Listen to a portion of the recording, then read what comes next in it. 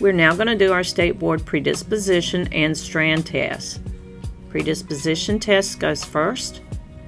You're going to take your actual color container and a Q-tip and remove the product. And then you're going to place it behind the ear. Make sure that it's behind the ear, not below the ear. And once it is in place, you will throw the Q-tip in your trash bag and it will stay there. You do not remove it. Next, we will move on to the strand test. Strand test is not a large section. You'll need your foil, your color, your tint brush. So the first thing we'll do is place the foil under the hair.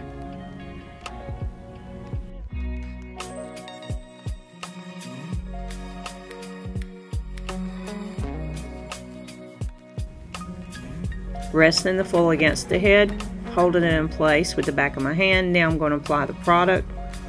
Be sure you're applying your hair color product, not your lightener or relaxer. This is for hair color.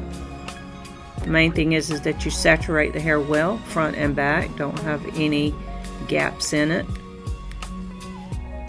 You do not have to fold this up. You're simply going to apply the product to all of the hair. At this point, State Board is looking for total saturation. They're going to assume that the full time has already been completed, and you'll move on to the testing of the strand test to see if the color is taken.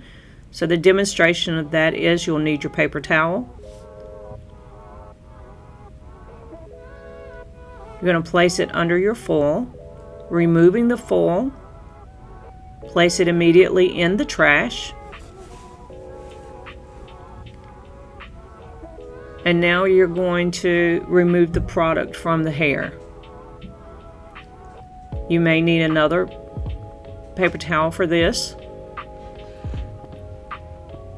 You want to make sure you get all of the product off of the hair. So you remove the excess first, then spray it with water, and gently remove it again, working down the cuticle, not against the cuticle. Just making sure that you have all of the product removed. And your strand test is complete.